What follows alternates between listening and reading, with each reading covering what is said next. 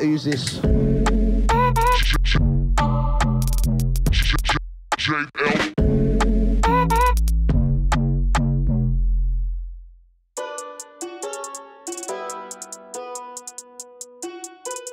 In order to effect a timely halt to deteriorating conditions, a state of emergency is declared for these territories by decree of Lord Cutler Beckett, duly appointed representative of His Majesty the King. By decree, according to martial law, the following statutes are temporarily amended. Right to assembly, suspended.